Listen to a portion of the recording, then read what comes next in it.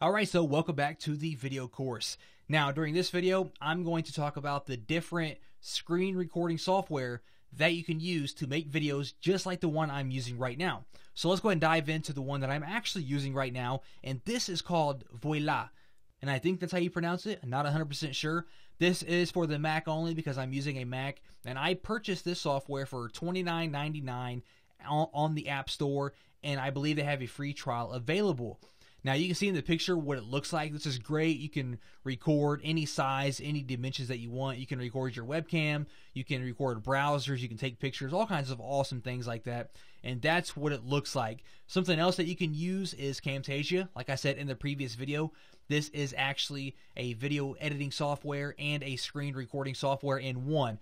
$2.99 for the PC or $99 for the Mac.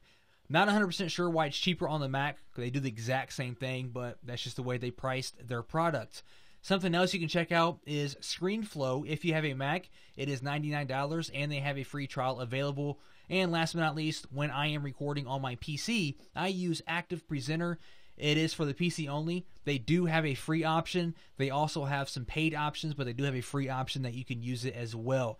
Now, same thing as the video editing software. When it comes to screencast software, as long as it records your screen in HD, that's the main point, then it's going to be okay.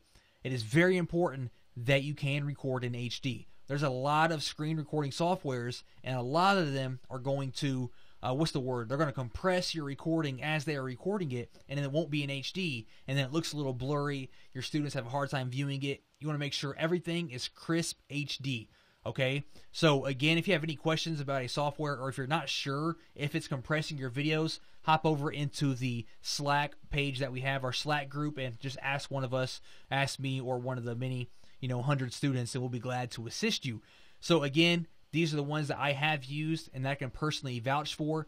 If you can find one that's free or cheaper, feel free to check it out and ask us on the Slack group if you're not sure about it.